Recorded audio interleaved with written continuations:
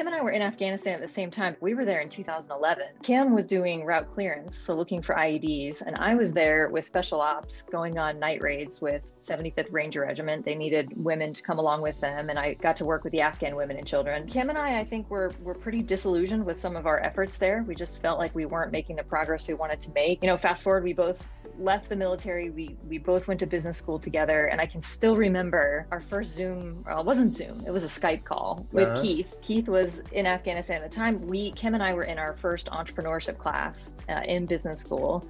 And I remember, Keith was like, how about I just send you guys a shipment of saffron, a little bag of saffron. And, Kim and I were like, yeah, I guess we can try and sell it to restaurants and chefs around Boston. And that's literally how it started. We really were some, scrappy spice traders.